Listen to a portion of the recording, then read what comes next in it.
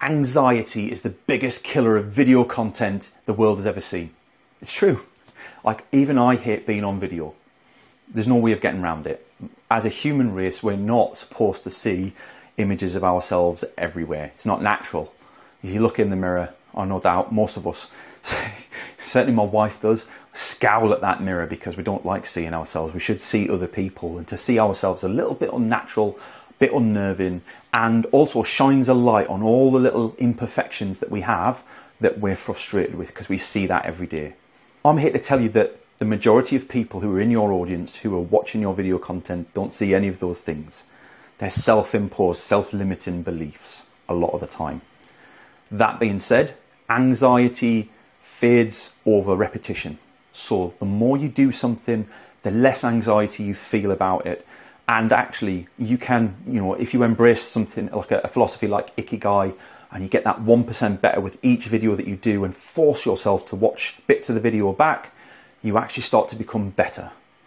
And better in video translates to better in real life also. I'm not here to teach you to suck eggs.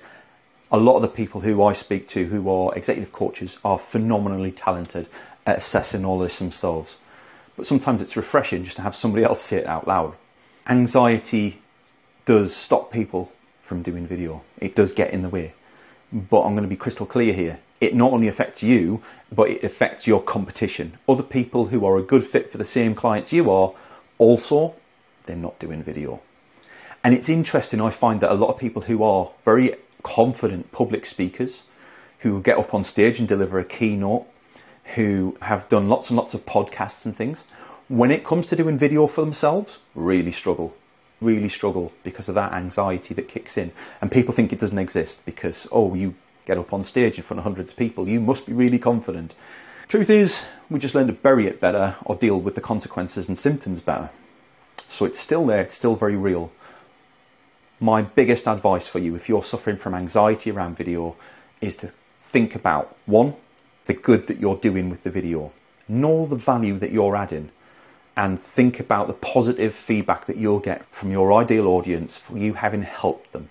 And that does happen a lot with video. You do get messages back saying, thank you for sharing that. I was in that same boat. I agree with you, or I don't agree with you, and let's have a conversation about it. And it really does add that value that I know if I'm doing video, I'm going to get that conversation back, that connection with other people. And the other side of things is to just remember the long-term benefits. Video converts customers like no other medium. If you're consistent with it and you can stick with it for 6 to 9 months or longer, then you're going to start seeing some beautiful results. And I've done this in multiple businesses, in multiple industries, and with multiple clients in industries.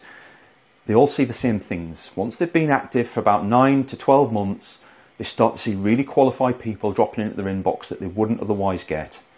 And actually the quality of their business life is massively improved. It does pay off. So just keep that in mind when that little voice starts telling you that actually this is a bit ick and we don't really want to do it, and I don't want to share this, and I'm not an expert. And then we start to move into imposter syndrome, which is a different video.